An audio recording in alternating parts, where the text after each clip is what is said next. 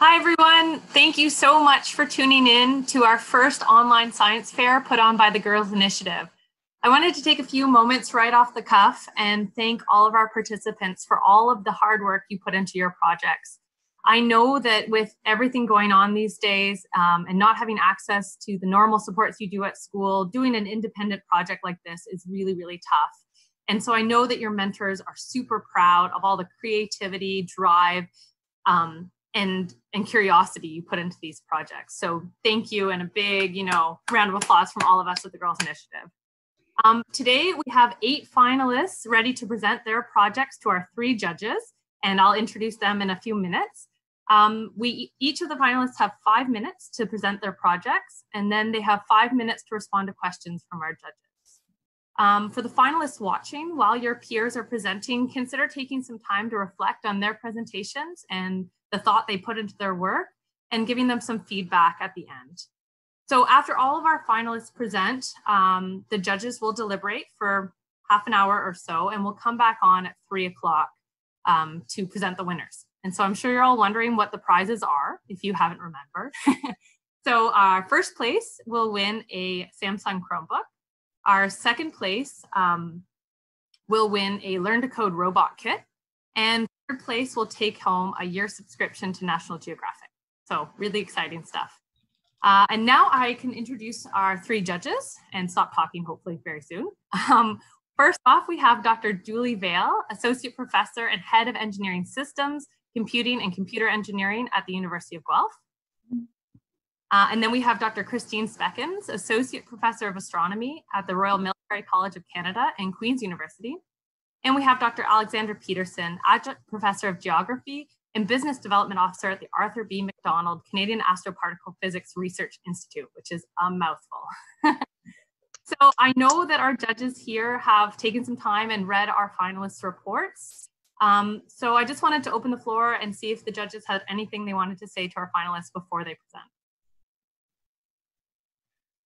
I'm really excited to see all of your presentations. I read all of the reports.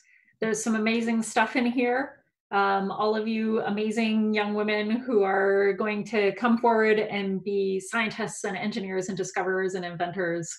I can't wait to see you, what you do in your future lives. Awesome.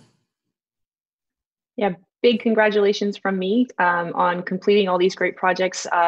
Lots of work, lots of ingenuity and creativity. I'm really looking forward to hearing your presentations.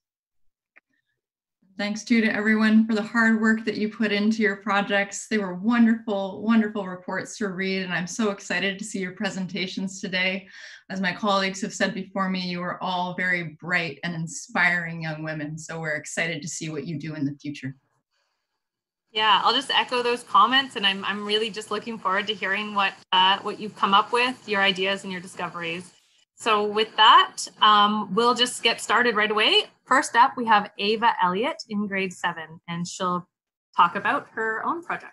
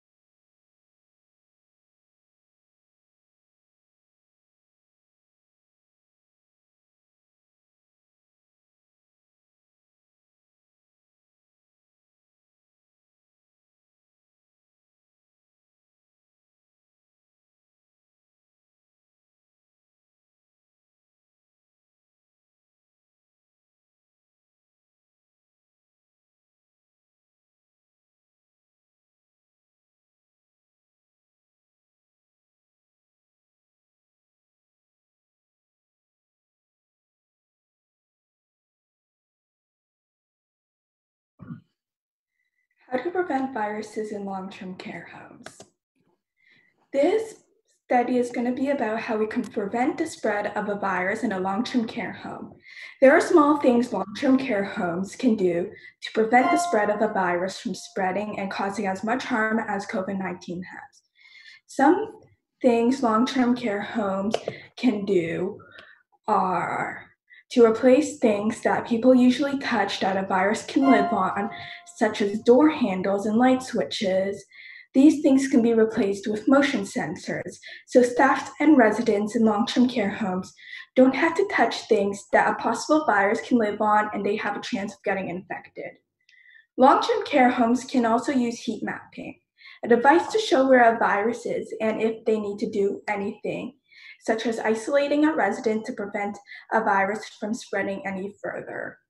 When doing this, there will be less outbreaks and deaths in long-term care homes, and infections such as the common cold and flu will go down because the virus can't live in the home. So the overall goal of this study is to prevent the spread of a virus from spreading in long-term care homes. This study is meant to find ways to prevent a virus or a disease in long-term care homes. This is important because we can find ways to protect the elderly. My hypothesis is that if long-term care homes can do simple things such as installing motion sensors to operate things a virus could live on, such as doorknobs, more hand cleaning stations to promote hand cleaning, and heat mapping, it will prevent a virus from spreading any further. My study aims to protect residents and the staff in long-term care homes. And my study will also go in depth in different ways a long-term care home can protect their residents. Canada has the highest proportion of deaths in long-term care home settings among 14 countries.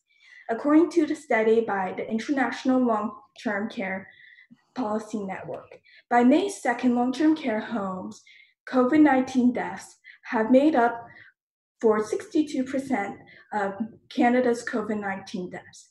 And by May 6th, there have been 223 outbreaks, and that number is only expected to rise.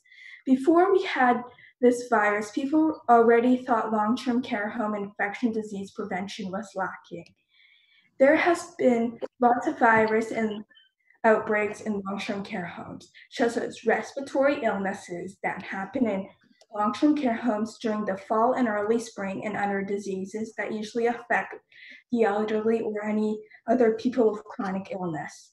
One of the major outbreaks is SARS, which happened in 2003. Long-term care homes did the same thing they're doing now, making sure residents isolate, wear a mask, and washing their hands. Products that can be used. Motion sensors. Motion sensors are a great tool because motion sensors can be used to replace things a virus can live on, such as door handles. And motion sensors are not that expensive. They range from $30 to $100.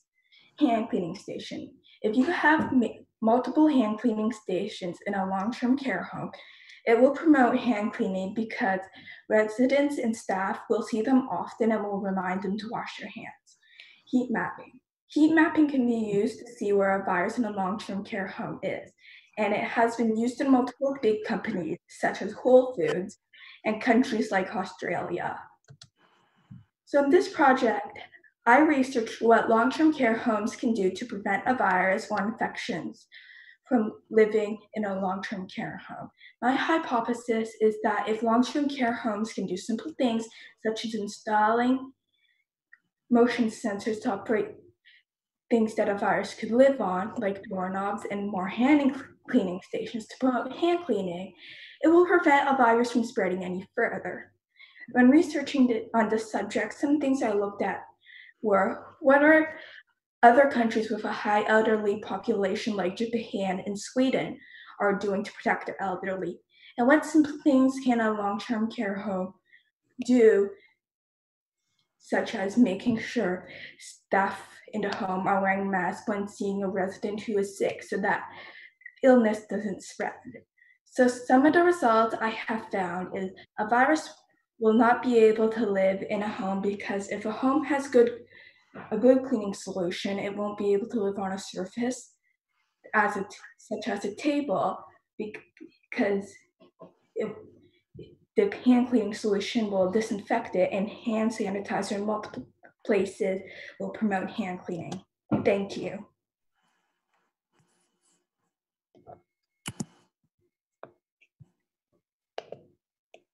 Thank you so much, Ava. That was really, really informative. So I think we're going to take a second and just try to switch over so all of our judges can come back and ask you a few questions. Okay. All right. So we have everyone back on here. Is anyone dying to go first? I'm happy to take the first leap and thank Ava for your presentation.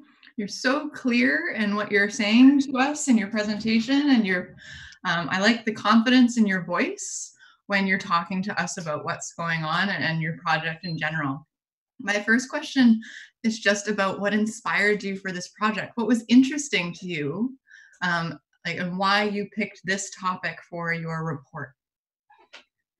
I picked this topic for my report because this is a big problem in society, and some evidence to support that was the study from the Long-Term Care Policy Network saying that Canada has the highest amount of deaths in a long-term care home setting among 14 countries. And I think we as a society can fix that problem. That's phenomenal. I'm so glad that you picked a really current problem and you've come up with this great solution. I hope you share that with some long-term care homes. I think they could use your advice. Thank you. Hi, Ava. I'd like to follow up on Alexandra's question a little bit. I'm curious about whether or not you researched Canadian or Ontario long-term care homes to find out whether or not they are already doing these things, and which ones are and which ones aren't, or how many. Yes, I did research into some long-term care homes in Ontario to see what they were doing. I found that a lot of them, since they have staffing shortages, they are doing minimum, but I feel like more can be done. Okay, thank you very much. Hi there, Ava. To follow up on Alexander and Julie's questions, you mentioned heat mapping as a really effective way to understand where the virus is in a long-term care home, and that some countries like Japan and Australia had used that very effectively. Have you thought about how long-term care homes in Ontario would make a heat map? What kind of data would they use, and how would they share that data with the right people? I think long-term care homes, they need to use like how many people are dying of an illness and use that type of data, how many people are getting sick from certain infections, and use that as part of their data. Great, thanks.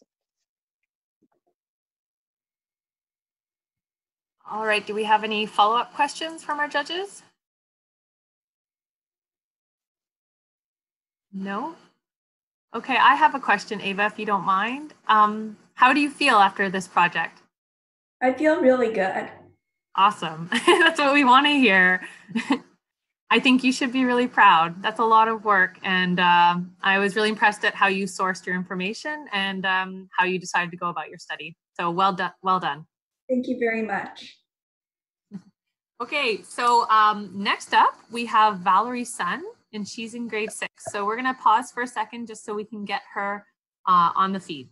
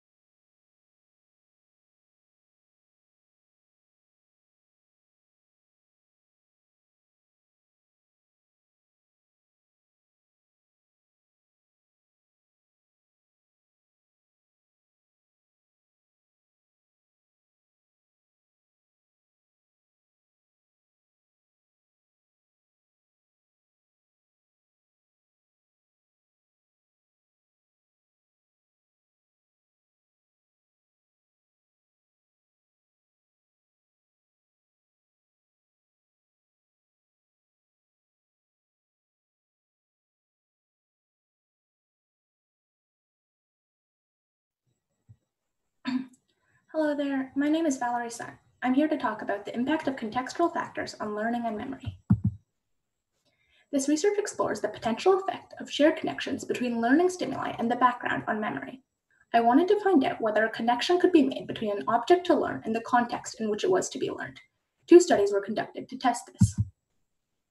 I discovered that certain people are capable of making connections between different senses, such as between music notes and color. I wanted to find out whether similar connections could be made between objects to learn and the context in which they were to be learned.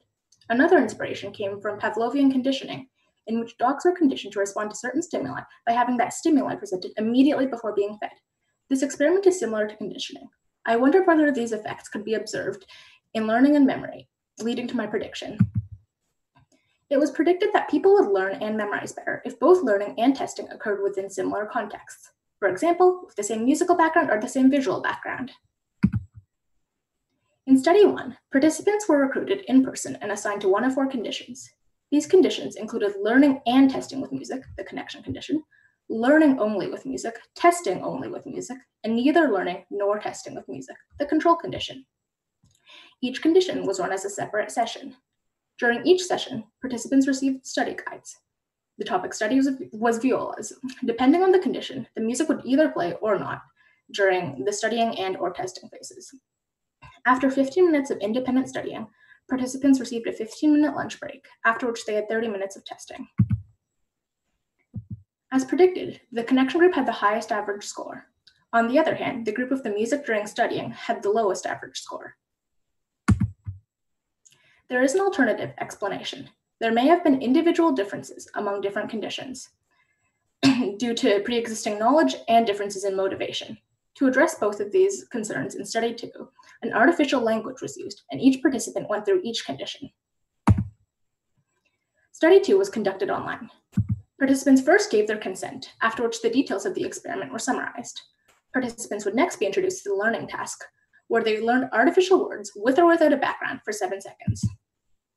Then participants would be directed to a distraction task of describing 3 different images for 4.5 minutes. Once this was completed, they would begin the testing phase, where they were asked for the English translation of each word they had previously learned, with or without a background, given 3 possible choices.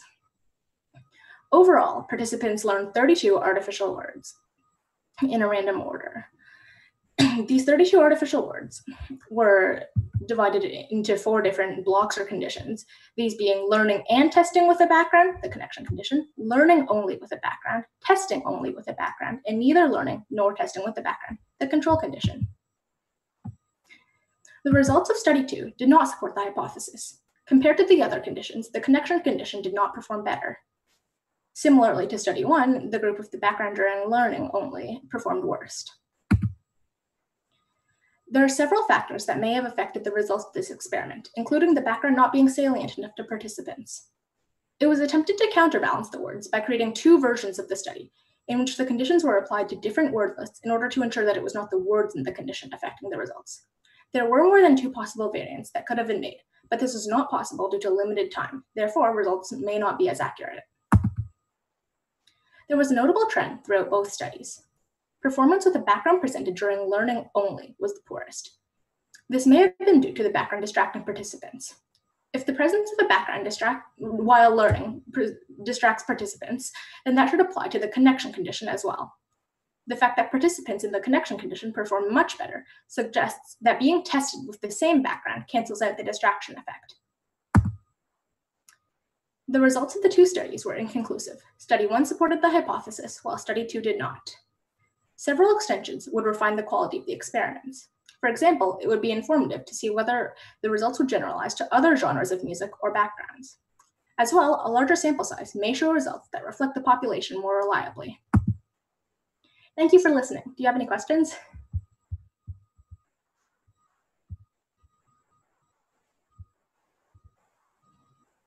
Hi, Valerie. Thank you so much for that really informative presentation. Before we have any questions, I just really wanted to say I'm impressed with the study design you put together, how you control for outside variables, and it's very clear that you took a lot of thought behind designing the study. I'm really impressed. So I'll open the floor to our judges. Any questions? I'll go first. Okay, so yeah, we'll have to take turns. Go for it.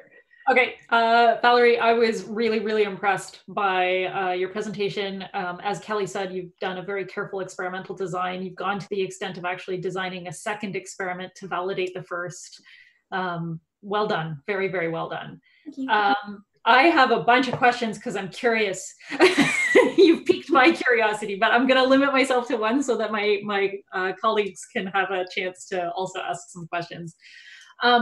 How did you come up with the idea to use a fake language as a way of helping to control?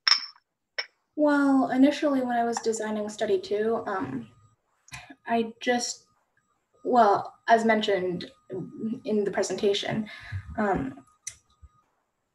the pre-existing knowledge might have been a factor that affected the results in study 1. And as a result, I wanted to use something that nobody else but me would have known. Therefore, I created an artificial language because I wanted something that participants would learn how to do with no prior knowledge at all. And that's more or less the inspiration behind using an artificial language. Cool. Thank you very much. Maybe I could go next. Congratulations, that was a really great presentation and some really thoughtful experimental design, and I think your results are really interesting.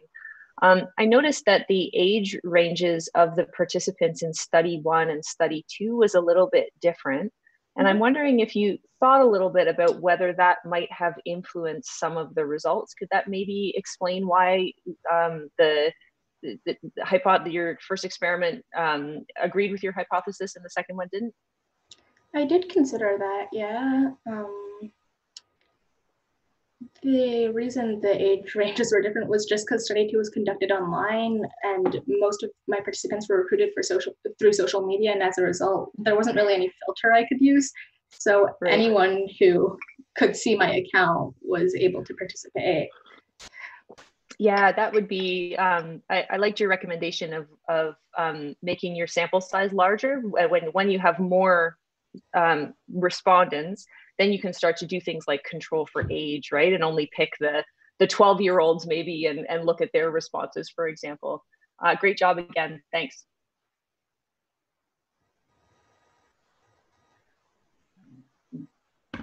Thank you so much, Valerie. I really enjoyed this presentation. You've done an excellent job, again, as my colleagues have stated, of designing your experiment as well as implementing it. And I'm really impressed with how many people you got through your social media posts. And that was actually going to be my question, is how did you recruit so many people? But it seems like you've been really smart about leveraging your presence online and making sure that you connect with lots of friends that are there. I just wanted to hear a little bit more from you now that I'm thinking about a new question about that future study. If you could do something differently than what you did in this current experiment, what would you do differently in the next experiment? That's a good question. Well,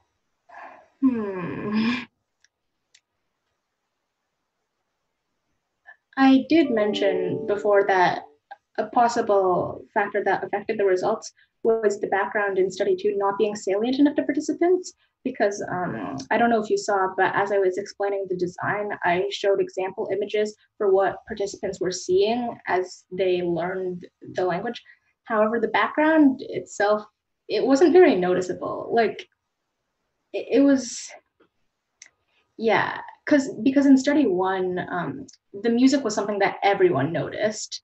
Whereas in study 2, there might have been some people who just weren't motivated enough for something to pay attention to it. So maybe a background that would, that participants would pay more attention to.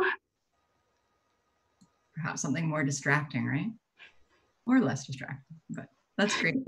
Thank you so much. I appreciate that response. Do we have any other questions from the judges? I got one more because I can't resist. So this area of learning and connecting visual, auditory, and written material is really richly studied because it's a really cool area of research. I'm just curious if when you were doing any of your self-study around this, did you look into some of that background information? Like there's this great stuff that says that if you say touch your head, you can really mess people up, right? While you're touching your nose. Or you put up a picture that's on a green background, but it says blue, and say what color. You know, like there's really neat stuff like that in there, and I was curious about whether or not you had the opportunity to look at any of those things. Yeah, in general, I did do a lot of research around that area. It's a pretty broad field, so there's nothing really in specific that I can pinpoint, but I did look into that, yeah. Did you find anything in particular that you thought was like particularly neat or funny or interesting in that area?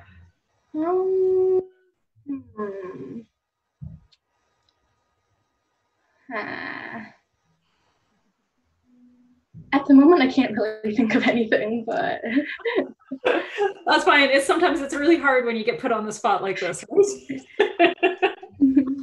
Well, thank you very much. That was a lot of fun. Thank you. Yeah.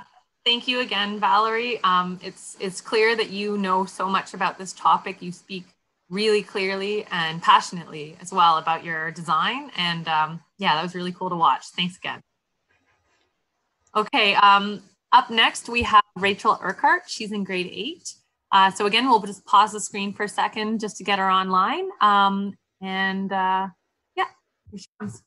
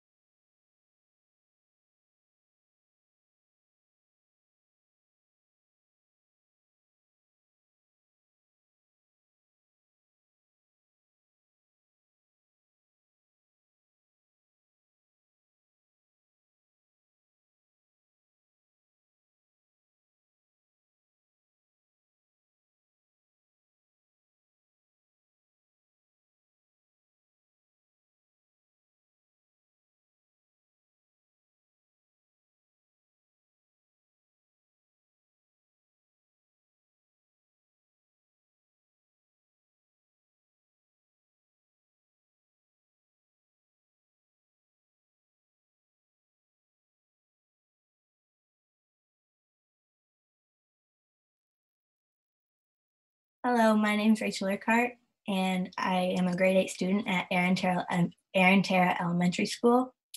I did my project on understanding the immune system and COVID-19. Abstract. COVID-19 is a global pandemic. Currently, there are no vaccines for COVID-19, so our best defense against this disease is our immune system. However, not everyone knows exactly what the immune system is doing to fight it off. This project investigates the immune system's response to COVID-19 in the body. It also looks at how the immune system and the nervous system interact. To give a visual understanding of the immune system, I made a model to show how the adaptive immune response works. Since we know the importance of keeping people informed about the current situation on this pandemic, I decided to create pamphlets based on the research that I did as part of this science fair. Introduction. The main defense in our bodies to fight off disease is the immune system. The immune system is mainly composed of organs and cells with a specific function. Our immune system has two main responses, innate and adaptive. The innate immune response is nonspecific. It has no memory and is the body's first line of attack to a pathogen to get rid of sickness quickly. The innate immune system includes of physical barriers such as skin, saliva, mucus, as well as general immune response such as inflammation. The adaptive immune response remembers specific pathogens and how to get rid of them. It takes longer to develop in our bodies. B and T cells are the main cells that participate in the adaptive immune response. B cells make antibodies that bind to a specific antigen, and T cells destroy the antigens that the antibodies identify. The nervous system. The nervous system consists of the brain, spinal cord, and nerves and helps the body communicate. It can help the immune system identify self and non-self cells. The autonomic nervous system consists of the sympathetic nervous system, fight or flight, and the parasympathetic nervous system, rest and digest. The parasympathetic nervous system communicates with the immune system to maintain homeostasis in the body. Knowing strategies to activate the parasympathetic nervous system helps manage stress and stay healthy. Some strategies are deep breathing, coloring, humming, listening to music, and rest. The objective. In this project, I want to understand how the immune memory works and if many antibodies are better at fighting pathogens than just a few. With this model, using salt grains as cells, iron filings as pathogens, and magnetic tape as antibodies, I will be able to understand this process. Hypothesis. The more antibodies we will use, the stronger the immune response will be. This is a list of the materials used to create my model. These pictures illustrate the steps I followed to complete the model. Results. In Table 1 and Figure 1, you can see the collected data through my trials. Over the total, you can see that more antibodies together did better than antibody 1, 2, and 3 alone. Results. For each antibody, I inverted the jar the same amount of times. I used the same jar with the same iron filings and salt for each antibodies. Based on these observations and the data collected, I was able to demonstrate that there are more antibodies that put into the immune system, the more pathogens they removed. For most of the tests, Trial 2 and 3 collected more pathogens than Trial 1. The model showed that the antibodies were effective at capturing the pathogens and left the other cells alone. Conclusion. This model shows that more antibodies collect more pathogens. The model also demonstrates that when you are sick or exposed to a pathogen, it's better to have as many antibodies as possible to help fight off the pathogens.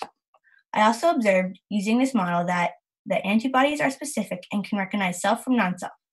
They were able to remove most of the pathogens, shown as iron filings, and left the human cells, the salt, alone.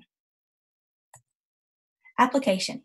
Based on the information that I learned about the immune system and the nervous system and COVID-19, I created a pamphlet to share this information with others. It's called Learn About COVID-19 and Stop the Spread. The pamphlet includes information on COVID-19, how you can protect yourself, some facts about the nervous system, and how to strengthen the immune system. Thank you. Do you have any questions?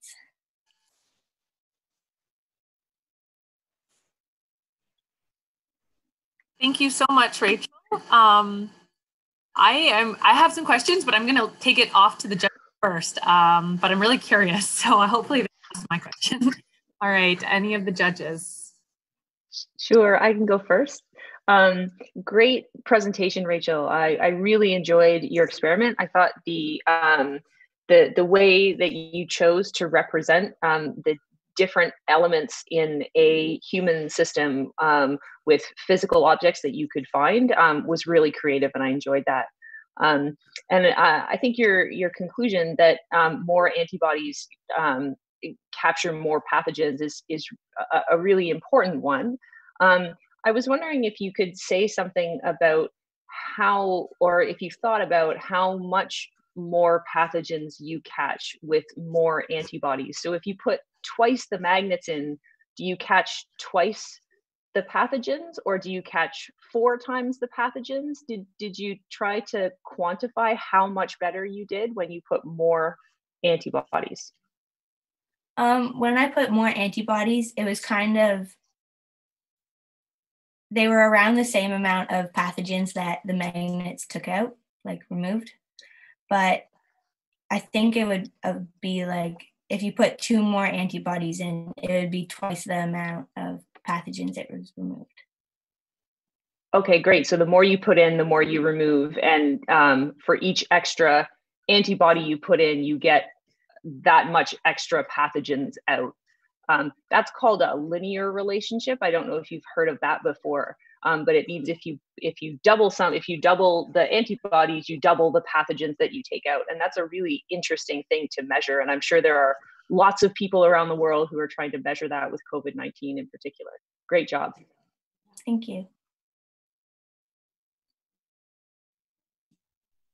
I'm happy to ask the next question. Thank you so much for your presentation, Rachel. This has been a really awesome and educating piece for me. I don't have very much background in my scientific research on this particular topic, so I found the way in which you translated what you have learned to me very easy for me to understand, and that's a great attribute to have as a scientist for your outreach capacity. I really like too that you made a pamphlet, because I think that's a wonderful way to share your information with the public. And my question would be, where would you like this pamphlet to be targeted? Is it for your peers in school? Would you like it to go into long-term care homes? Whereabouts would you like to see the pamphlet end up? I've shared it with a couple of my friends, and possibly my teacher might send it out to some teachers at my school to have in their classroom. But it would be cool to have it in like care homes or hospitals. I think that's a great initiative, and I hope that you can get that pamphlet out there into the world. Good for you. Thank you. Okay, I guess it's my turn now. I want to follow up on Christine's question about modeling. So Christine talked about how you've modeled a linear relationship using your iron filings and your magnets. Do you know whether or not the immune response has that behavior? Like, did you do some research to determine whether or not this model is an appropriate model for the immune system? Yes. Okay, and what did that research look like, and what did it tell you?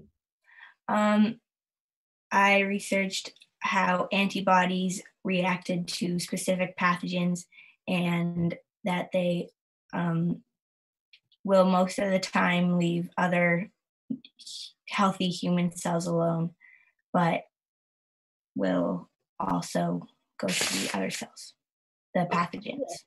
Do you know if antibodies work the same way to all pathogens, or if they react differently to different pathogens? Some are specific to the some antibodies are specific to the pathogen that they kill, but others are non-specific. Okay, and one more follow-up question for you. You mentioned that in your report, you mentioned that some salt would come out with the antibody as well.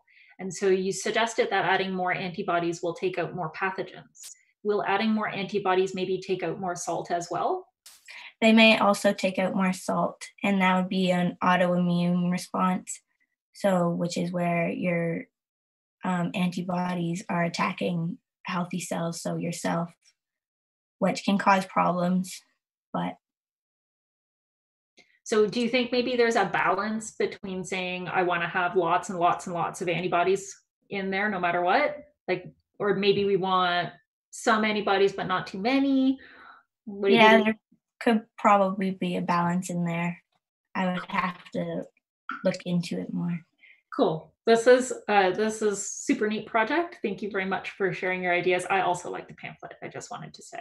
Thank you. I just wanted to say a few things. That last answer, Rachel, is excellent. I'd have to look into it more. Is a great way to answer a question you're not entirely sure of as a scientist. It's very honest. And I think you'll find as you progress through your career as a scientist that the way you speak to people and the way you convey information is as important as the science you're doing, because it allows other people to know all the cool stuff you're doing. So yeah, I'm thrilled with your pamphlet, and if it's all right with you, I'd love to be able to share it through the Girls Initiative as well. Okay, that's great. So thank you again. That was really, really wonderful. And up next, I'll just pull up my list. We have Cole Shanks, and he's in grade 7. So again, we'll pause the feed and we'll bring him on.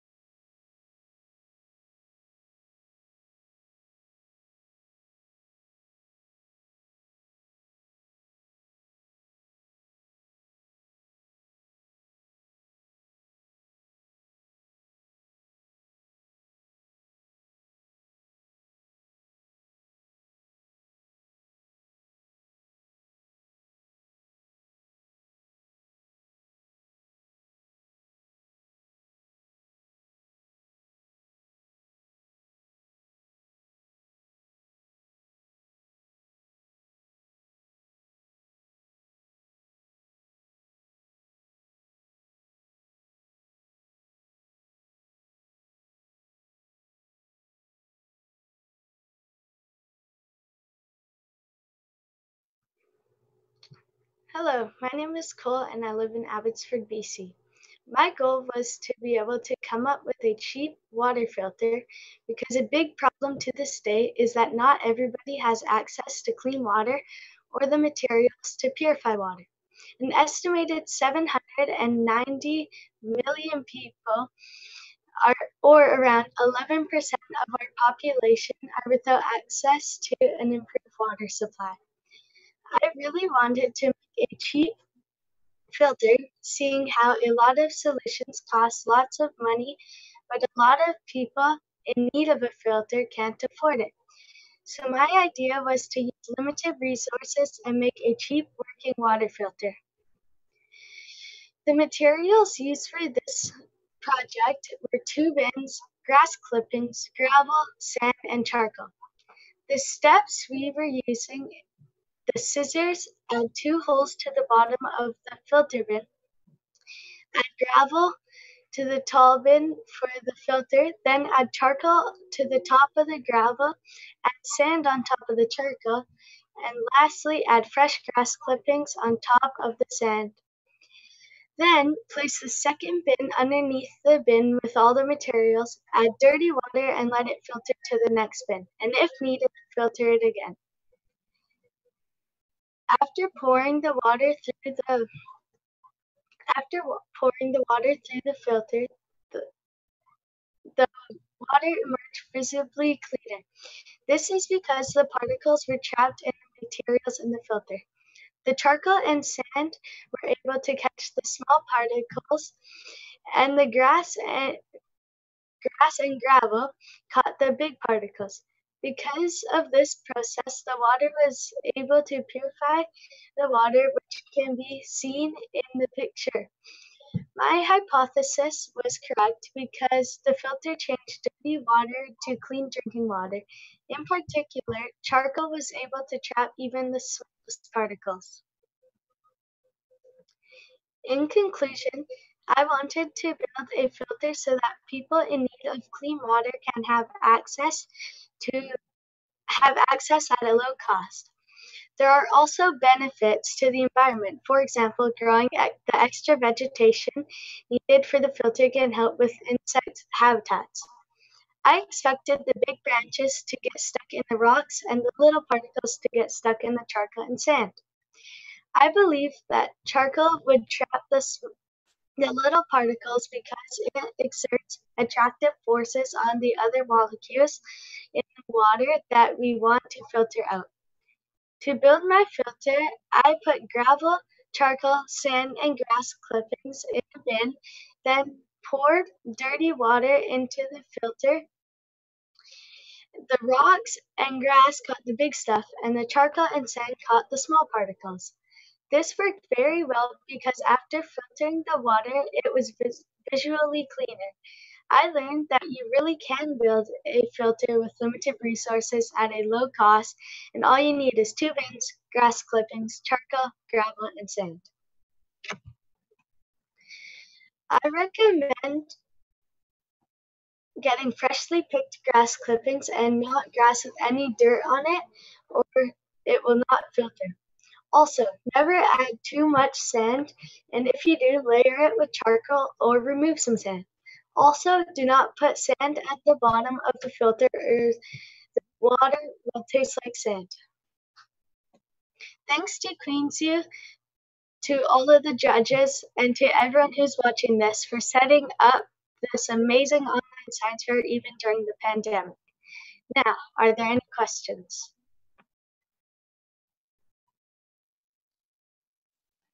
Thank you so much, Cole. That was really wonderful. Again, like always, I'll let the judges ask the first questions, but that was really, really clear, and I really enjoyed listening to the presentation. Thank you.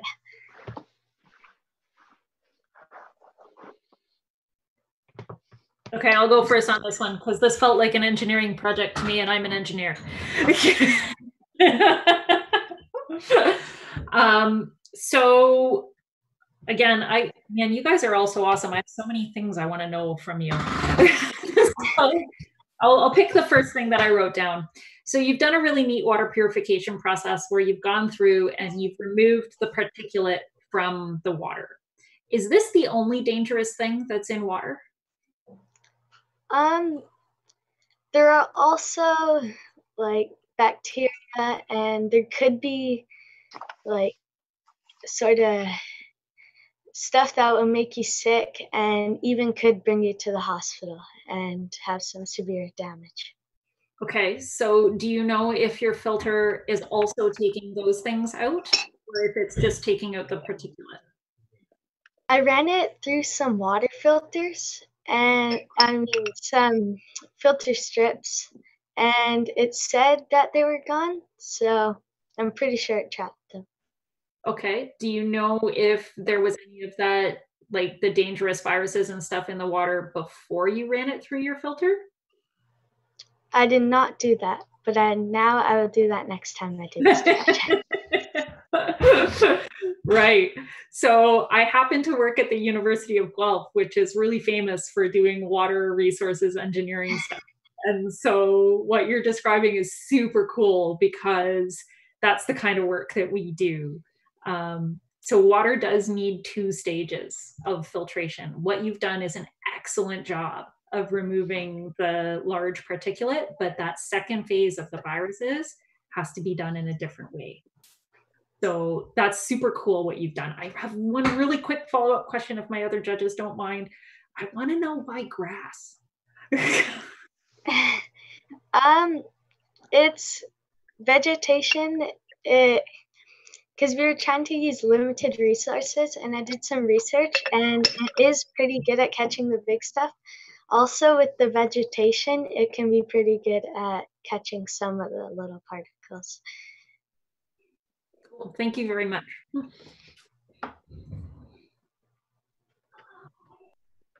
I'm happy to go next. Thank you, Cole, so much for your great presentation. I thought that this was a wonderful, wonderful way to illustrate both, the resources that you had to do the project with, as well as, the applications for it. And there was a topic that you discussed at the very beginning of your presentation about the importance of water for people, and that there are lots of different communities that need to have clean water. Have you thought about the application of where you would like to see these filters put? A lot of places like Nigeria and places that don't really have the resources or money to afford good like store-bought filters. So I want people to maybe use these there, because then they can find those resources that they need for this filter when they're there. I think that's great, Cole. If I may also have my follow-up, if that's okay with my colleagues. Because I think you're totally right. I think that there's lots of countries around the world that could totally benefit from the work that you're doing and building these filters. Do you think there's anywhere in Canada where people could use clean water? I think there probably is, but I didn't get to research into that. But I'll have to look into that too. Yeah. Next steps. Good for you, Cole. Well done. Thank you. All right, my turn to ask a question. Cole, before I started, I did just want to give you huge kudos for carrying out an experiment and for working out how to work out an experimental setup and actually carry out an experiment, especially with all the restrictions that were going on while you were trying to do this. It's not only is it a great idea, but you demonstrated a whole bunch of creativity to actually pull an experiment off. And a lot of us now who do this for a living are really struggling with exactly what you managed to do, because as resources get limited, it gets harder and harder to do the kind of thing you did. So congratulations. My question had to do with the thinking about the relative usefulness of rocks and grass and charcoal and sand. So suppose you had to do away with one of those 4 things for whatever reason. Maybe you were in a place that had no grass, for example, or you couldn't, the sand and the charcoal were so heavy that you could only afford to transport one to a remote location. Which of those things do you think you would drop first if you could only use 3 things instead of 4? I would probably say you could drop the grass clippings because mostly what they're doing is catching the big particles and sticks and stones. But there's also the rocks that are doing that. So I think you could do it without grass. Yeah, and that's really important. If in the context of some of the questions from my colleagues, right? If you some of the places that you mentioned that would could really use a system like this. I think you mentioned Nigeria, for example. There are lots of places in Nigeria where, for example, grass doesn't grow very well, right? And so thinking about how important all of the different components of your filter are was probably a great way to start thinking about how to adapt it to the particular environments where you're trying to deploy the filter. So I think that so there's some really interesting next steps there, right? To think about not only what you'd put in your filter, but how much and what the relative amounts are. And you could really tailor something like this to the particular place where you were thinking of putting it. So congratulations again, I really enjoyed this. Okay. Yeah, so thanks again, Cole. And again, you were very gracious with your answers and taking advice from our judges. And that's a really good quality to have, but to also remain critical. And I think you did a really excellent job. So thank you again. Before we move on to our next finalist, I think we're going to give the judges a 5-minute break just to maybe get some water and everyone watching as well. So we'll resume in about 5 minutes with a presentation from Ashley Cunningham, who's in grade 8. We'll see you all very soon.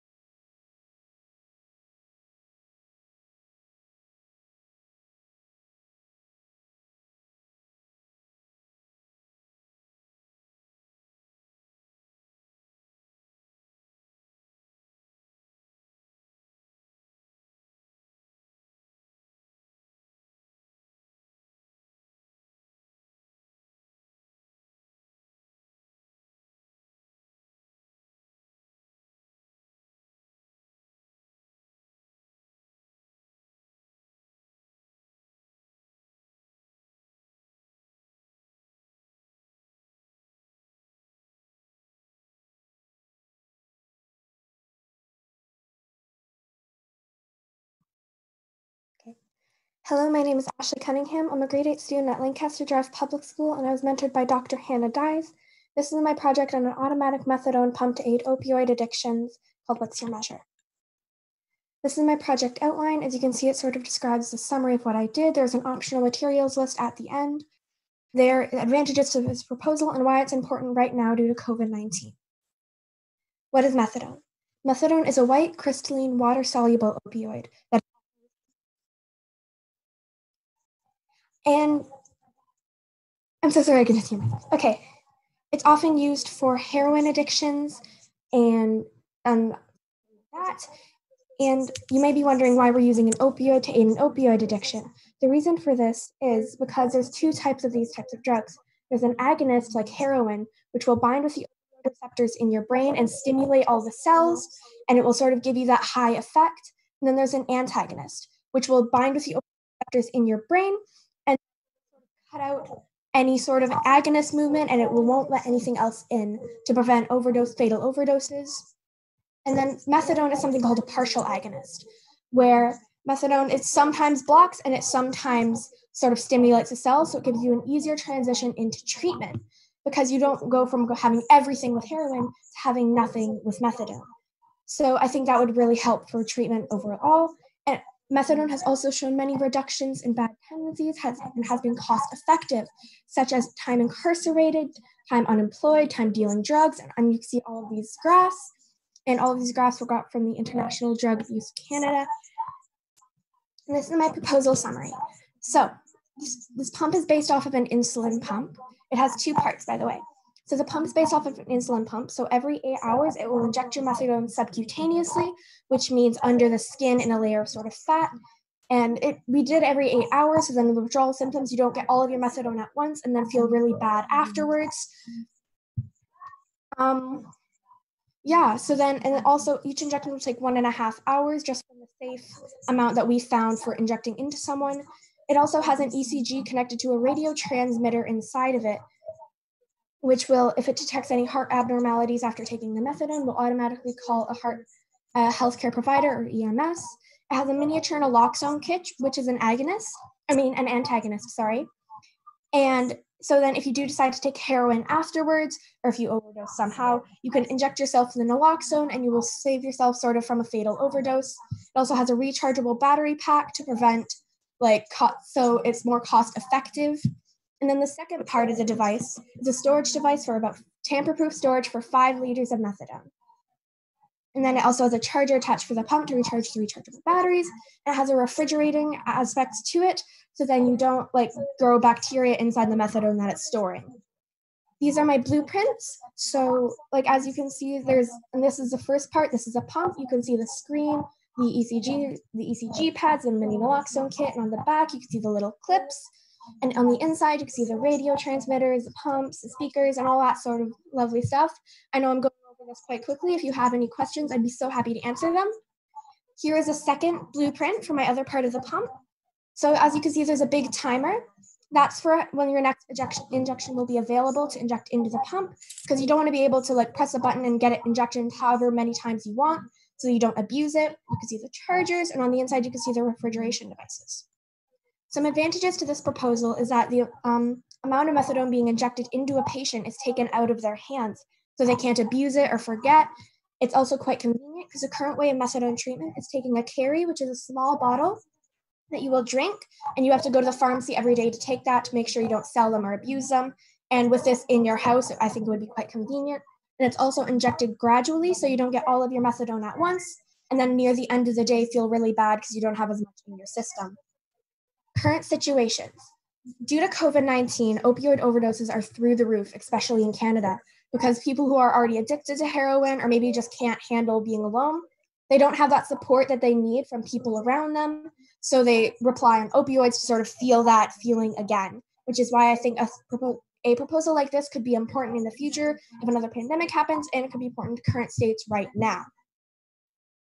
Some future recommendations for my proposal are make it available for multiple treatments for opioid use disorder, such as Suboxone, because all of the math was worked out for methadone, but I feel like it could be switched so then you can do multiple types of treatment, and research into long-term side effects of preservatives. Preservatives we were thinking about putting that instead of using a refrigeration aspect to maybe make it more cost effective, but there wasn't enough research available to say whether injecting preservatives into people for a long amount of time would be safe. So we opted for the refrigeration aspect to make sure the harm of the people who might be taking this would be cut out and they would be safe while taking it. That is my project. Thank you all so much for listening. Here's my bibliography, and I'd be very happy to answer any questions that you have. Thank you, Ashley. That was really great. Thank you. Before I bring in the questions, I just want to say, not only did you take a really important social issue that's happening in our country right now, and make it even more relevant with the ongoing pandemic. And I think really impressive that you came up with this idea, and very clear that there's a need for this type of technology. So really well done. Thank you. All right, any questions from our judges? Thank you. Okay, I can go again if you want, or Christine, I think it might be your turn. Oh, if it's my turn, I've lost count, but no, I'm happy to go. So Ashley, great job. I really enjoyed reading your report. I thought your drawings were really clear, and as I was looking at each of them in your report, I really had got the 3D picture that you were trying to paint, and it was also very clear in terms of what components you thought you were going to need. I thought you really took the time to think through a lot of different aspects of adapting something that's been used before for in the context of diabetes and an insulin pump for a new purpose. So congratulations. My question for you is because of all this work, you've thought through lots of different components that you need, not only the pump, but also the storage system to have. Have you thought a little bit about which of the components are maybe easier to get or cheaper to get, and which one of the ones are trickier? And in particular, what do you think the trickiest component, if you were to actually build one of these things, what part would be the hardest, other than sort of getting a controlled substance? Let's ignore that part of it, right? But just like the device. Okay, so as I mentioned before, there are two parts to this proposal, and I think it depends on who's building it. If there's like a full-on team building it, then a lot of these substances would be easier if I was building it, because first of all, I can't get access to methadone and probably not a safe pack of needles. So it'd be sort of depending on what is what. And I feel like the easiest component maybe to get is, I looked into this. So for the exterior of the pump and for the storage device, I decided it needed to be sort of strong so you can't break it, but it needs to be lightweight because you'll be carrying it on you all the time. So I decided with aluminum because it's very strong and it's very lightweight, which is on the materials list, but I already closed the presentation by accident, so I'll send it to you if I need to. But so I did that, and I feel like the trickiest one to get, especially cost-wise and sort of that, is either like the ECG machines, because they'll be very very, very expensive, or maybe possibly the specifics for the refrigeration in the big storage device, because you have to get refrigerants, throttling tubes, compressors, and there's a lot of aspects to that. So I feel like those would be the hardest to obtain.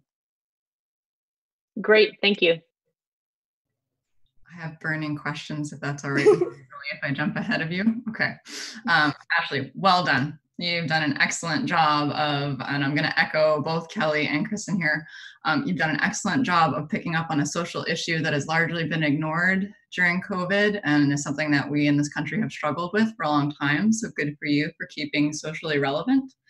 And as well, as the business development officer at the McDonald Institute, one of the things that I look for in my work is researchers who are adapting and innovating technologies that already exist. And a good example of that we've seen very recently is the ventilator project through the McDonald Institute, where they took an existing ventilator and then brought a lot of people together to see how can we make this better and how can we put it towards saving lives.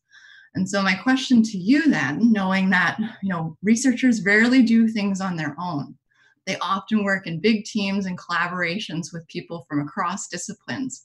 If you could work with a scientist to see your project come to reality, what type of scientist would you draw in to help make your pump better? That's a hard question. That is a very good question. Oh my God, there's so many. There's so many that I'd love to have review this just to try to make it as good as possible. I'd say either a chemist or an engineer, just to sort of make sure it's all, like for the chemist, to make sure, like, if you read the report, you know I'm also injecting a tiny bit of steroids into people to prevent skin irritation, like dexamethasone? Yeah. So maybe to like look over that, see if there's any better solutions, sort of try to make that as safe for the patient as possible. And an engineer, just because I just designed this in my basement. Like I tried putting as much thought into it, but I don't have the mind of an engineer. I don't have all the background research. And I feel like if I could have an engineer look into it and sort of make it as good as possible, I feel like it could really turn into something great. That's fantastic. I really like that you already have identified that you've got lots of different partners that you could be working with to make your project the best it could possibly be. So yeah, keep that collaboration in mind when you do lots of projects, okay? Okay. Good job. So that means it's my turn. And first I have to correct you on something. You do have the mind of an engineer. Absolutely. Okay. So looking at this and reading this, and you've identified a need, you've identified a problem, and you have clearly stated what that problem is, and now you've gone off and tried to find a solution. And that is the core and the essence of what an engineer does and how they think. Okay, so stop saying those silly things. Okay, that's my first comment. Okay. Secondly, yeah, biomedical engineer would be all over something like this. So if you decide to pursue it, then I'm sure that there's a lot of people that would love to work with you. So I have an engineering question for you. Okay. So one of the things that engineers do in a different way than most other people is we try to make sure that we really understand the problem that we're trying to solve. Okay, so one of the things about this problem that a lot of people miss, including really great engineers, is who are the people that you're trying to serve. And so the people that you're trying to serve with a product or a project like this are often from underrepresented communities that might be in financially difficult situations. Mm-hmm. And so what that means is that one of the things that you have to have front of mind while you're doing this kind of a design is cost. Yeah. So now that I've given you that background, I want to actually bounce off of one of Christine's ideas, which was, and one of the things she actually asked the previous presenter, what on this device is not actually really necessary and could be removed in order to have a significant cost reduction? 1, 2, 3 things. What can you take off? Okay. Okay. So one of the things I think it would be helpful, but I don't know if it would be completely necessary, is on both of the 2 parts of the device, there are speakers. One of them is to alert when the injection into the pump is finished. And one of them is to alert, let's say it detects something really wrong. If you're still conscious, it can hear that. So then you can know to get into a safe area to make sure you're not like in the middle of the street.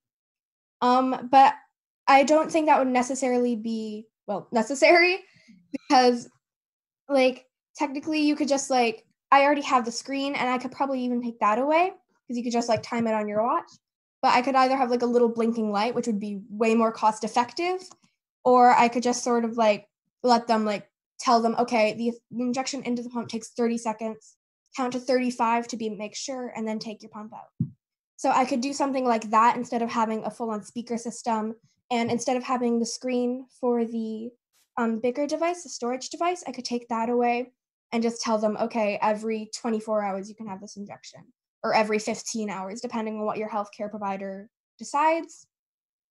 And maybe also the screen again on the other device, because if like let's say something does go wrong and you have an arrhythmia, or you like have heart abnormalities after you take the methadone, or you overdose, you would probably feel the symptoms and probably know it.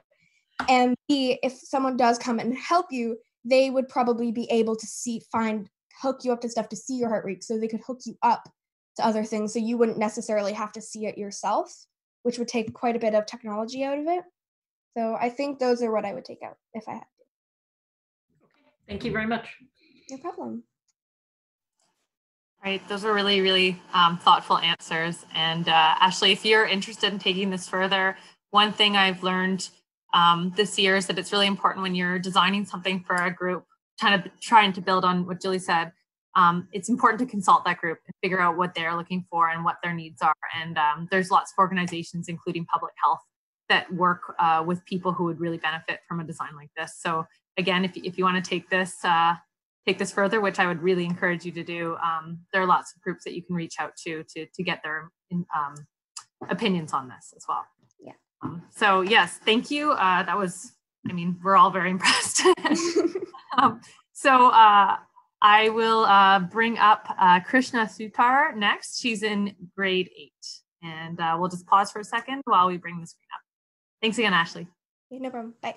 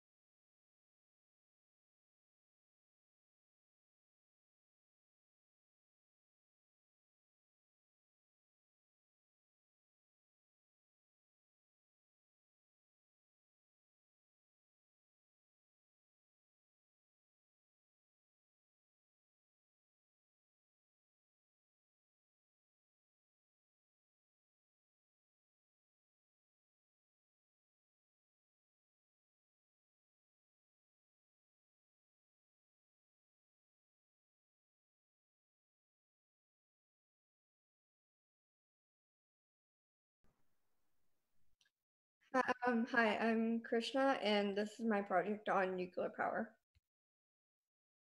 Introduction. Nuclear power is the use of nuclear reactions. Nuclear power can be obtained through nuclear fission and nuclear fusion reactions, or a hybrid of the two. My hypothesis is that nuclear power is better than any other types of sustainable energy and non-renewable energy sources, such as solar, wind, and hydro. And beside the text box, I have a picture of a nuclear power plant. The benefits and risks of nuclear power. Some of the benefits include less carbon dioxide emissions, more reliable than other clean energy sources. It generates constant electricity, and nuclear power has a lower upfront cost and causes less deaths than other nuclear energy sources. Some of the risks include radioactive nuclear waste, but this can be eliminated when using nuclear fusion, and accidents like Fukushima and Chernobyl, but these are really rare and won't happen on a daily basis. And in the corner, I have a graph on deaths per terawatt hour for each energy source, and as you can see, nuclear has the least deaths. Renewable energy. Renewable energy sources such as solar, wind, and hydro don't emit carbon dioxide and other greenhouse gases. It has a higher upfront cost compared to nuclear power, however. There are also many geographic limitations. For example, some places may have more sun or less, so solar power may not work everywhere. Or hydropower, you can't do it in every single river or every single lake, and not enough energy is generated compared to nuclear power. Nuclear fusion. Nuclear fusion reduces the environmental impacts for increasing world electricity demands. So the electricity demands in the world are currently increasing rapidly because there are more people and more people want electricity. And there's no danger of a runaway fusion reaction because as soon as something goes wrong in a fusion power plant, it is shut down completely and it can't cause any more damage. And nuclear fusion does not generate long-lived radioactive products such as nuclear waste. And in the corner, I have a picture of how fusion works. So fusion bonds atoms together instead of fission, which separates them. Conclusion. Nuclear power is the best and most reliable energy source because it is the most efficient and fastest way to generate electricity compared to solar, wind, and hydro, which don't generate enough electricity because, for example, solar power, that doesn't work during the nighttime. It can only generate electricity during the day, and the sun doesn't always shine brightly, so it may not always work. The accidents that have happened in the past happen very rarely and are not going to happen on a daily basis. Two of the most horrible accidents that have happened because of nuclear power, Fukushima and Chernobyl, they don't happen on a daily basis. They won't happen every day, and the accidents that do happen occasionally, they won't be as severe as the two that have happened in the past, considering we are like updating how we use nuclear power, and these accidents happened when nuclear power wasn't as developed. And this is my bibliography. Thank you for listening. Any questions? Hi, Krishna. Thank you so much for your presentation. I'm going to take it over to the judges. Do we have any questions? Krishna, hi, my name is Alex. Thank you so much for your presentation. This has been very interesting to look at nuclear power through your lens, and I really appreciate the work that you put into this presentation as well as the report. You frequently reference people's memory of very large nuclear environmental disasters, and in my experience, people don't tend to forget big instances like that. As a researcher and as a scientist, how would you share your information with the public in a way that eases their fears and concerns so that they see the importance of your science? I feel as though, like, to share stuff, I could use social media as a good example. So yeah, many people have social media, and if something were to be posted on there, it would probably go viral if it's really important. So yeah. Good. There you go. Thank you.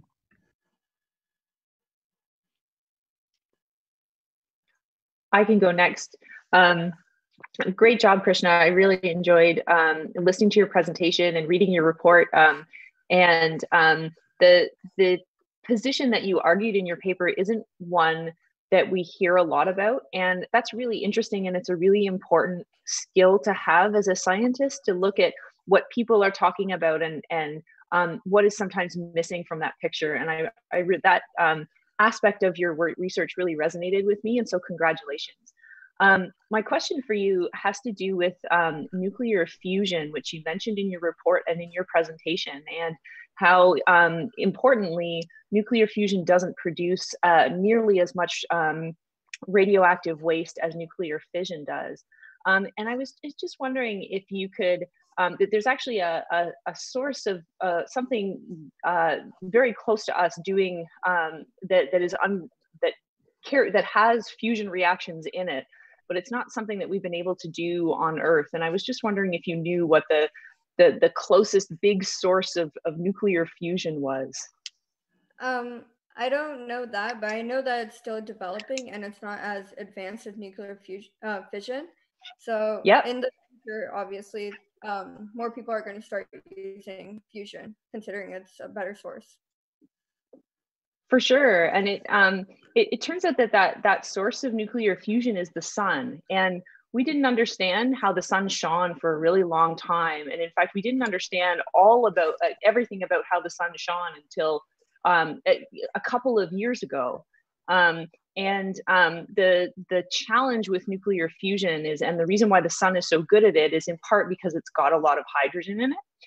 But also in part because it's really, really hot in the center of the sun. And so you're absolutely right that nuclear fusion is a really interesting possibility for solving the world's energy problems. And the challenge right now is to figure out how to make those reactions go at lower temperatures, because it takes a lot of energy on the surface of the Earth to make an experiment that reaches the temperatures that are high enough to do fusion. And so it's your comment is very prescient, and that's really at the forefront of research today in terms of how to power the world. That's it from me. Congratulations again. Thank you. Hi, Krishna. So I found this report in your presentation very, very interesting. I've actually worked at the Pickering nuclear power plant before. So I'm usually the one sitting there saying, but nuclear is good. So it's nice to have someone else who's saying something similar.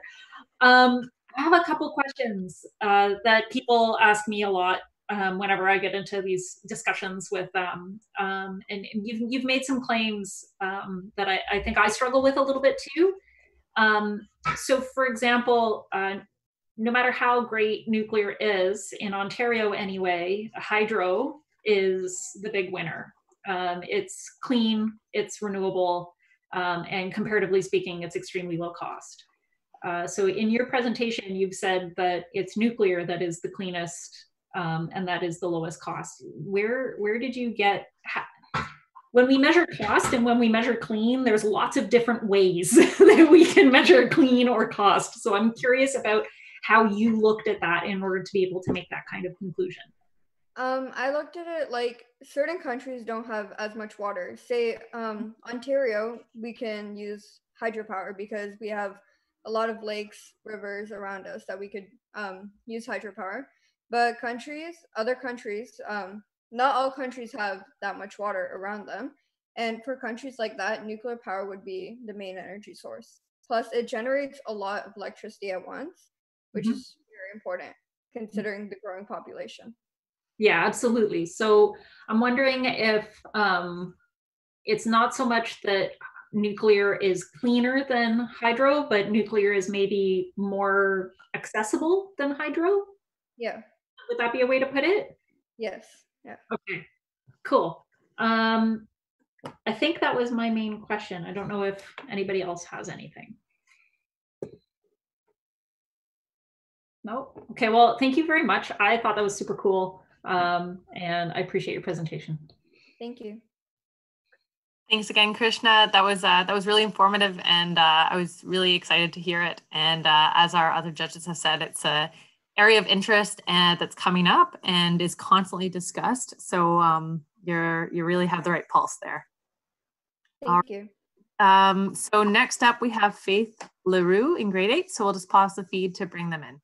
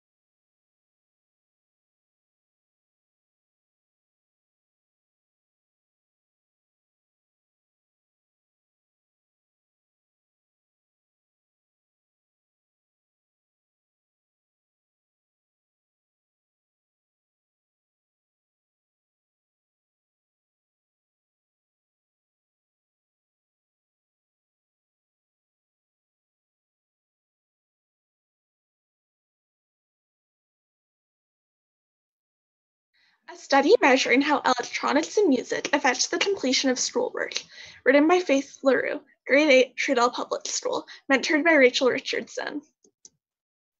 Introduction. The premise behind this experiment is that I would measure how both listening to music and being on electronics for an increasing amount of time for each day during the first week would affect the completion time of grade level mathematics work. This idea stemmed from the research I read on neural pathways and how it can affect things like your memory. I want to study how this might affect schoolwork. The experimental process took place during a 2-week timeline, during which each day 2 students from grades 8 and 6 were timed completing a mathematical worksheet according to their grade level. Background research. As mentioned in the previous slides, the predominant part of my research surrounded neural pathways and their effects. Originally, I became more interested in this topic because the sites that talked about how doing things like listening to music or learning a new language could help develop new neural pathways, and how that can increase things like your memory and concentration. This information was found on the Globe and Mail We Feel What We Hear, the impact of sound on our well-being. However, after more research, I discovered that quite a few sources said that the time it would take for these pathways to develop is not quick enough to have an effect for the short time period assigned for this experiment. I was unable to calculate how this would affect long-term schoolwork with the results recorded. Experimental procedure. As mentioned earlier, 2 students completed 4 mathematics questions a day for 2 weeks, with different variables being slowly introduced. During the first week, is shown on this chart. Each day, the time spent on electronics gradually increased as the week went on. On the first day, the participants spent an hour with no electronics before completing the questions. The second day, they spent an hour without electronics and then 5 minutes on electronics. Each day, it was 1 hour completely off any electronic device, with the time on electronics steadily increasing.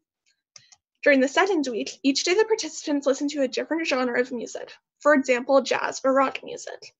Both volunteers listened to the same songs in an attempt to eliminate as many variables as possible. The songs chosen for each day were a certain genre that changed throughout the week and were listened to while the work was being completed. Results and discussion. The results of this experiment were very interesting.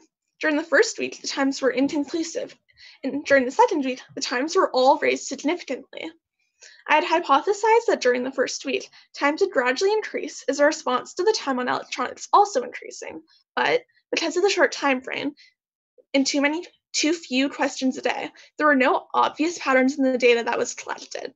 During the second week, the times all increased from the first week. Originally, I had hypothesized that when listening to softer music like classical or instrumental would decrease the times, and with genres like rap, the times would increase. Instead, all times were increased in comparison to just some. Conclusions. In conclusion, this experiment studied the effects of both music and electronics, and if they lower or raise the time it takes to complete assigned math questions. After analyzing the data, I learned that music had a negative effect on the average times because of how distracting it is to some people. Finally, the data surrounding electronic devices was inconclusive due to the short time frame. Future recommendations. My first future recommendation would be to add more mathematics questions. The 4 questions assigned were incapable of showing the necessary data for conclusive results regarding the first week of testing. My second future recommendation would be to change the timeline from 2 to 4 weeks. This would account for helping to make sure that the average times are not all over the place and allow for longer times on the electronics during the first portion of the experimental process. Next, I'd find more people who are able to volunteer, like what was the original plan concerning this experiment. Since nobody volunteered, the numbers had to be reduced significantly. Finally, I'd find people with varying grades. This would allow for more diverse data to be collected. Bibliography. These are the sites with the information used in this presentation. Thank you for watching. Does anyone have any questions?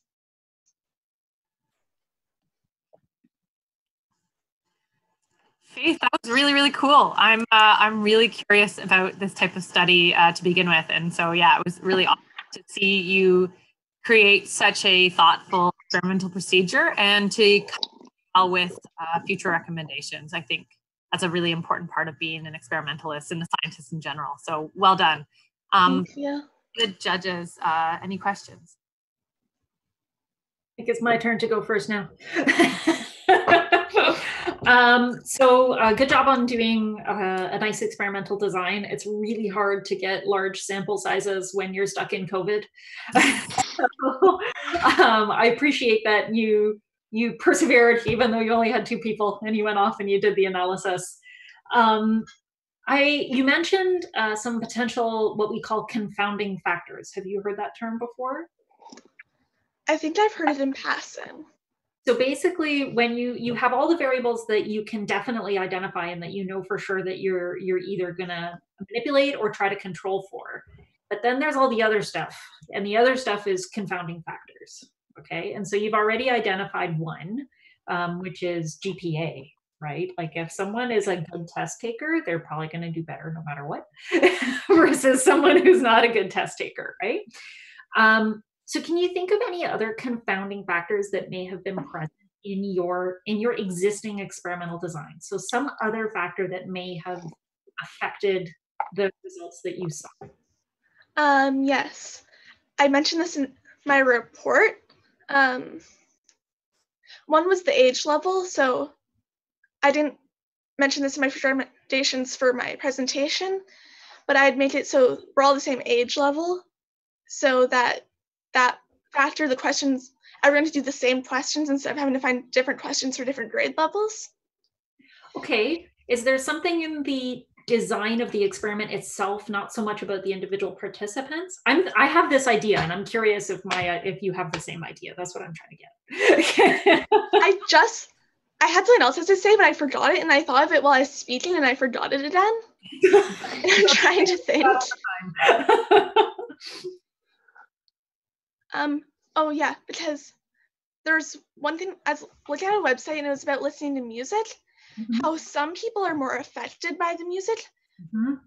And it was generally people actually in the top half of the class that were less affected. So the results could be different compared to how people are grade-wise, which is why I added in the future recommendation, have a wider variety of people. Cool. I did not think of that one. I will tell you what I thought of. I was thinking particularly about the screen time one. You have the amount of screen time increasing over time, but you also have the amount of practice or experience or comfort with the homework increasing over time as well, right? So these people, the very first day they sit down to do this homework and this study, this is the first time they've done it, right? And so maybe that would affect how they perform. Whereas over time, as they do it again and again and again, and they become more comfortable with it, that might affect how they perform as well.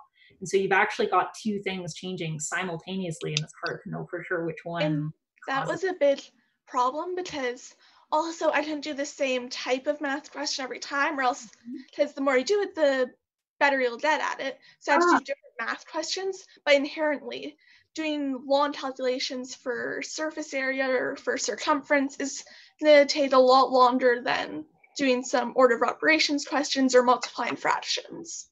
Great. Yeah, exactly. Exactly. Which is why I want to add more questions, so that you can kind of see that, okay, well, this doesn't take as long, but on average, so it'd be easier to find like the average times, like just in general, opposed to this day it took 5 minutes, but this day it took 40 seconds. Great, cool, thank you very much.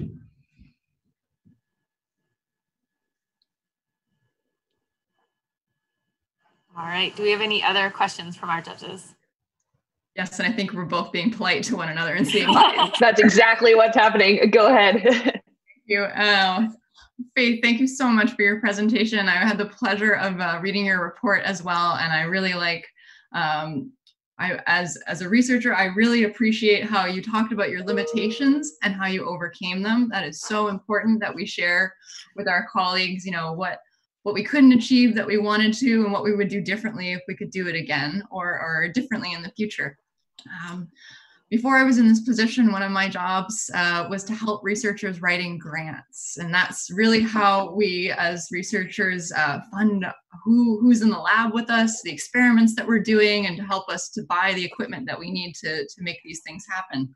One of the things that they're asking researchers now to do is to also consider sex and gender in their research. And I was just curious if you could postulate what, if you had included, you know, the difference between males and females, or girls and boys in your study, what might that look like? I don't think the actual experimental process would change that much, but I do think that I would record it separately just to see if there are any differences. Yeah, I wonder, I was thinking about it of, you know, I find that I can sometimes do things while I have distractions going on, whether it be music or electronic devices. Sometimes I don't have as much of a problem with distractions as maybe other people do. So I wonder, maybe gender, or sorry, maybe sex in terms of females and males, maybe it's different for them. Well, I felt the same way. Like, I didn't find the music very distracting, but my little sister, she found it really, like, more distracting. Yeah. So you're drawing on then age. Age is the variable here, hey? Which is why originally my plan was just to have grade 8 students. That makes sense. Well, thank you for that. I appreciate it. Thank you. All right, I'll ask my question now. Congratulations on a really great study design and execution. As you were giving your presentation, and I saw week 1 and week 2, the words that flashed into my head was longitudinal study, and that's a fancy word for designing a study where you follow people over time to try and investigate an effect. And I think you should really be congratulated for trying to carry out a longitudinal study, because it's a really powerful technique for trying to understand all sorts of different things about human behavior in particular. And so I'd like to come back to your recommendation to lengthen the amount of time in your longitudinal study. You recommended going from 2 weeks to 4 weeks, and I just wondered if you could elaborate on why you think 4 weeks is the right next thing to try. Are there things you think you could get out of this study in 4 weeks that maybe 2 weeks wasn't long enough? Yes, actually, because like I said, since the questions are so different, with just the 1 week, it's hard to differentiate, like, this is a result of the electronics, and this is a result of just the questions being a different type of question. So I think if we add another week to each week of the experiment, it'd be easier to tell the differences between the two. Yeah, and that comes back to one of the earlier questions about confounding variables and controlling for variables. The longer you do something, the more chance you have to look for effects among your participants, and also to control or to try and tell the difference between different kinds of reactions to the experiment that you set up. So that's great. Congratulations. Thank you. Yeah, thank you so much, Faith. I'm really impressed with like the complexity of this experiment and all the things you would have had to consider and that you did. I'm also curious too, just totally from my own interest.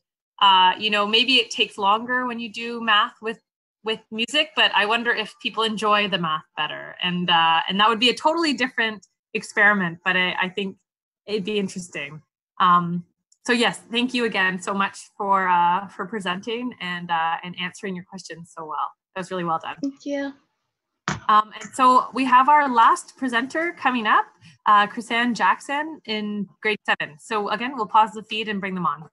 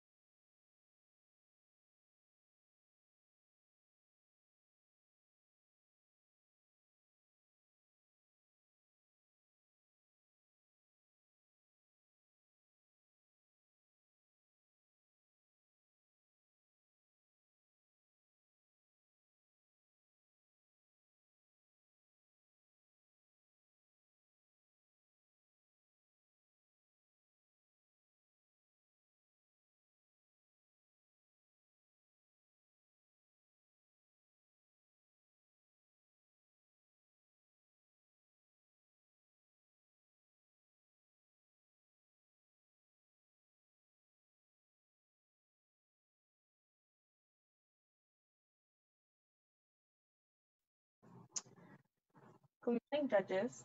Good evening. My name is Chrisanne Jackson, and I'm 12 years of age. I attend school at Crawford Adventist Academy, and today I'll be assessing the scientific nature of solid waste and its impact on human health and the environment. Solid waste, commonly known as trash or garbage, is defined as any discarded material that is thrown away or disposed of by a person, a household, a factory, businesses, medical, and educational institutions. Ontario Premier Doug Ford said that in 2016, Ontario made about 11.6 million tons of waste.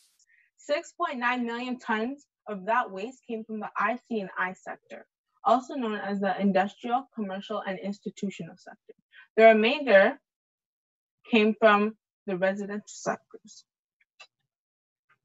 My hypothesis is yes, solid waste can negatively affect human health and the environment, but it can be recovered to make economically viable products in the future. Now, what makes our waste so bad?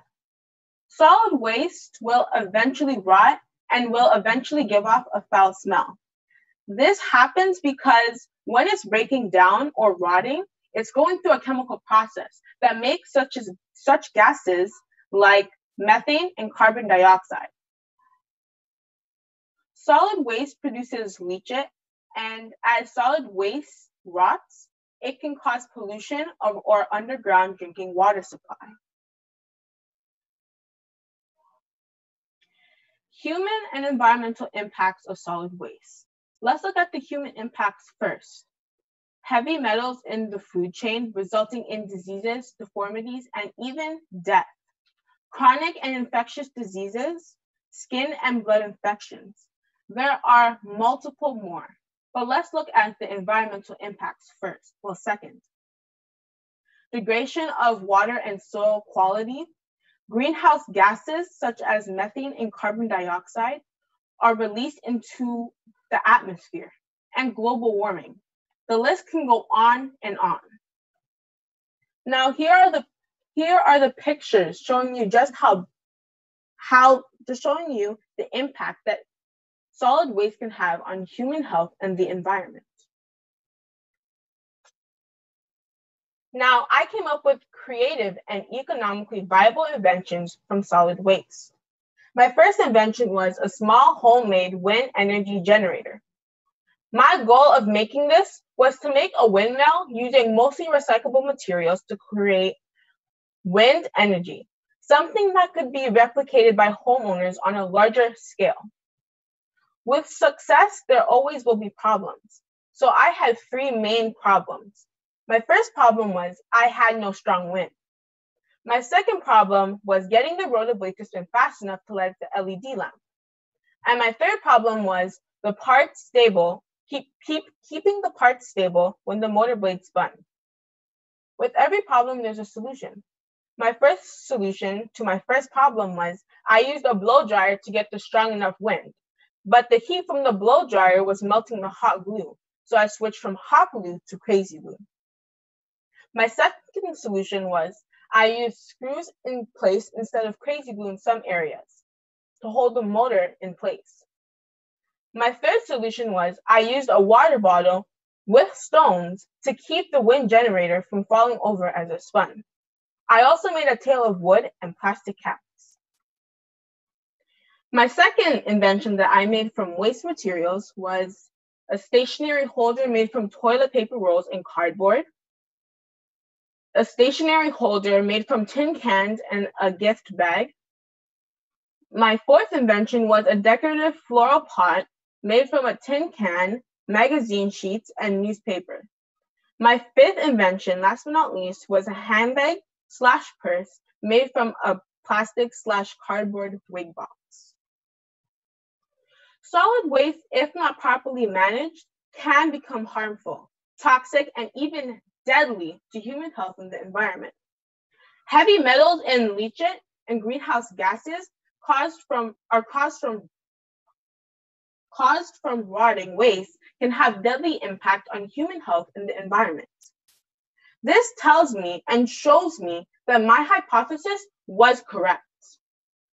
Now, if we start seeing solid waste as a resource, less waste would go to the landfill.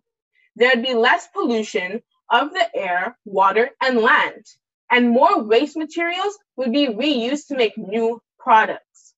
The products I have made, as well as the invention of the small homemade windmill, shows that waste materials can be recovered and made into economically viable and marketable products. Thank you for listening.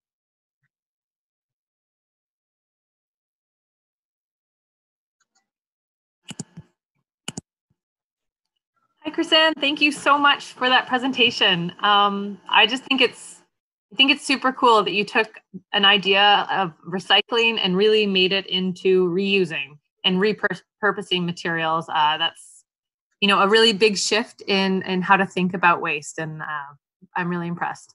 So I'll take it on. I'll let the judges ask you some questions. Okay. Can I go first this time? Yes. Awesome. Let me turn my video on. Really great job. I enjoyed your presentation, and I thought it was a really creative use of things that we typically don't think very much about. And I thought that just the number of inventions that you came up with was really impressive. So congratulations. As you highlighted in your presentation, waste is a big problem, and we generate a lot of it. And so in thinking about how to use solid waste effectively, are there particular parts of that solid waste that you would prioritize over others? Are there particular things that we should be getting out of our landfills more quickly than others, and therefore prioritize inventing with them? What do you think about that? I mean, I would say for a fact that they're all important, but of course you have to prioritize, because especially the way leachit's made is when the organic materials or solid waste is rotting and any form of moisture touches it. So I think it'd be best to try to keep the compost out of the landfill as much as possible. So that's a great suggestion. Is in the city that you live, are there initiatives to try and encourage people to take compost out of the regular garbage stream yet? That's something that where I live is just starting. Yeah, I haven't heard of it yet, but the government has come up with a zero waste plan where they try to limit as much as possible waste going to the landfills. So, yeah. Wonderful. Thanks and congratulations. Thank you.